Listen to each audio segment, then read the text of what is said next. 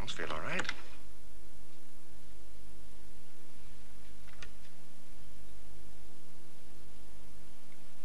Ah, those are okay.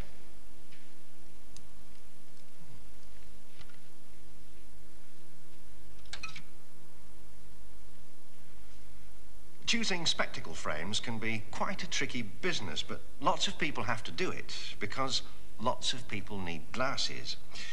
Many people need some sort of help for their eyes right from childhood, and others, as they get older, will need help, if only to make reading the paper a bit easier. But if I ever found that my own eyesight was going off a bit and that I needed glasses, then the first thing I'd have to do is to get my eyes properly tested. Just look into the mirror and read the letters from the top. H-A-L-T-N-C-O-L-H-A,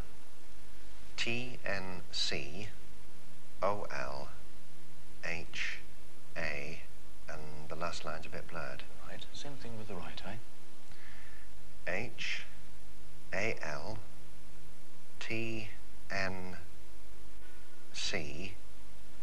and the next two lines are blurred. A bit blurred, fine. Let me just put this trial frame on. Just look straight ahead towards the green light. Right. That's good.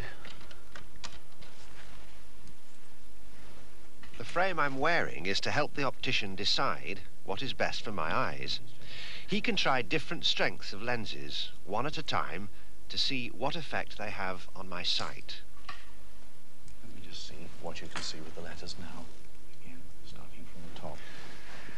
H-A-L-T-N-C-O-L-H-A-E-C-T-N-O. That's fine. Just do the same thing exactly with the right eye. Starting from the top. H-A-L-T.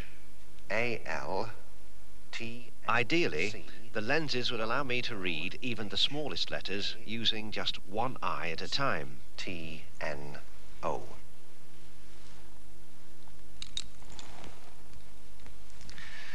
If you do have an eye defect, then lenses help you see things more clearly.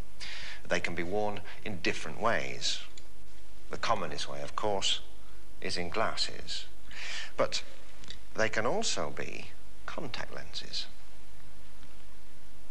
Little tiny lenses like that actually float on the fluid on the surface of the eye. Provided that they're the right lenses for your eyes, then they will improve the way that you see things.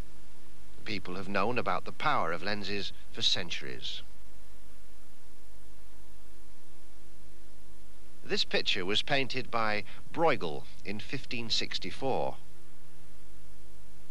It's the earliest painting to show a person wearing glasses. The scientist Galileo, born in 1564, made telescopes and glasses. 300 years later, glasses were commonly available to those who could afford them. But the eye test was a little different from eye tests nowadays. In fact, a clever inventor designed a machine for you to test your own eyes. And of course, the range of glasses and frames that you could buy, all illustrated in the spectacle maker's catalogue, look a little different from glasses nowadays.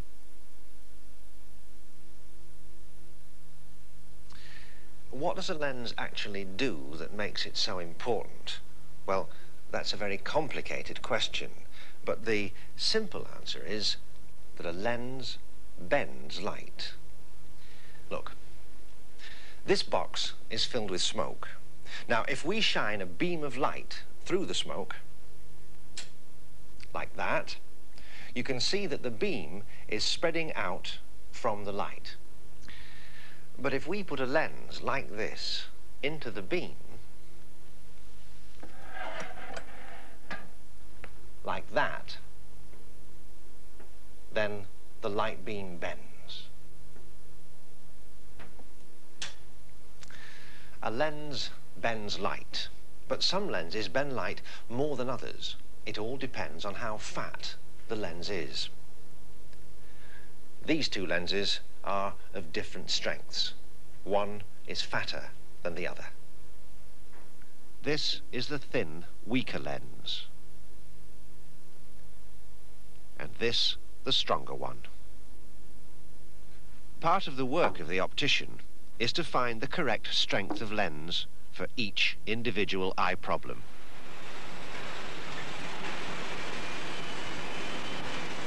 Once the optician knows exactly what strength lens is needed, then the lens has to be made, polished, and fitted to the spectacle frame.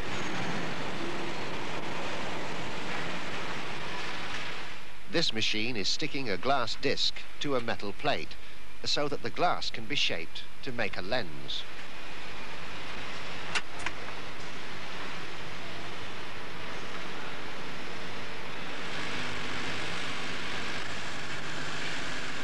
The glass is cut by a wheel that spins at very high speed.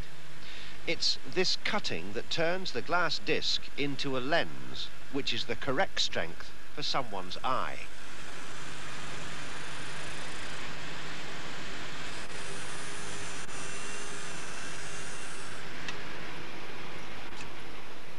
The lens is polished to smooth away any slight scratches on the surface of the glass.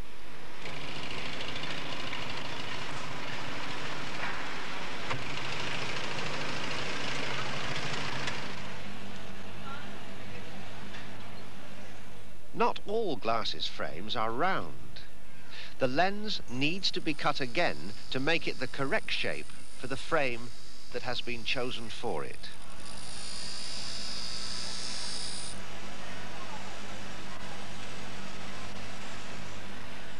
And that cutting has to be very accurate, or the lens won't fit properly into its metal frame.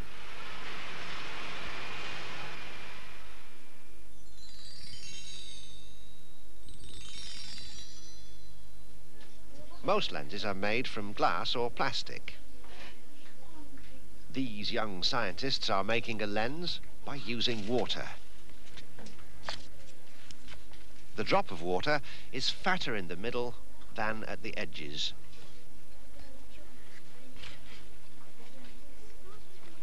The drop makes the newspaper print appear larger.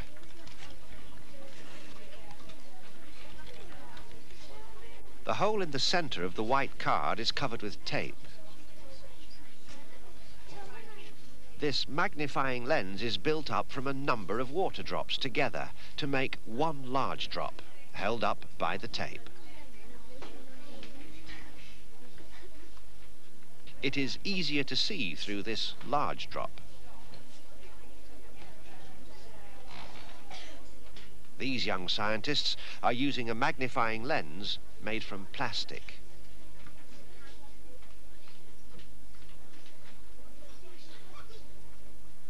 Can you see the patterns change and move?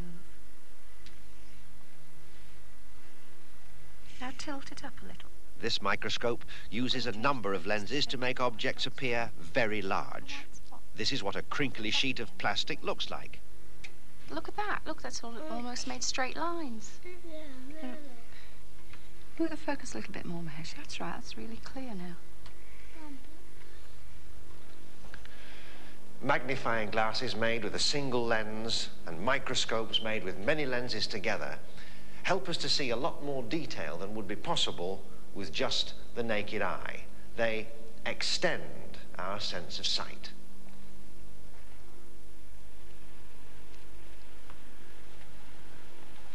This is a special kind of microscope. It's called an electron microscope, and it's much more powerful than the ones that those children were using. It doesn't work with light and glass lenses like they did. It works with electrons and magnetic lenses, and it shows what it sees on this television screen here. Normally, this microscope at Birmingham University is used to examine metals, to find out about their strengths and weaknesses. But what do you think this is?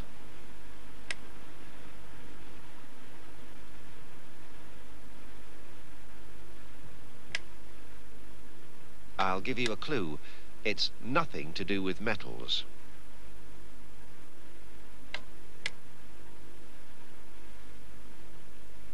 In fact, it's the head of a fly.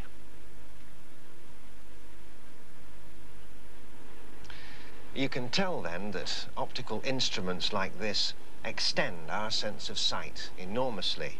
But there are people who have a very limited sense of sight to begin with, or even no sight at all. They are, of course, blind people. And they have to develop the senses that they do have to make up for the one sense that they don't. And the sense that is perhaps the most important to them is the sense of touch. Problems of relief. Relief work was hampered because water mains and electricity cables were broken. Within hours, medical supplies were being... This young man is reading with his fingers. In the days that followed, aid was centrally organized by the United Nations, and he and his colleagues are using textbooks that have to be read through touch, through the fingertips. The Nicaraguan government. The letters and words are written in patterns of bumps on the paper. It's an alphabet named after the Frenchman who invented it, the Braille alphabet.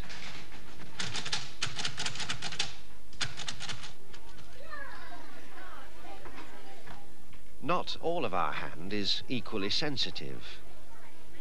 These young scientists are testing their fingers and palms, using 2 pins a centimetre or so apart. In some places they can feel 2 pinpoints, in others only 1. It is the fingertips that people use for reading the Braille patterns.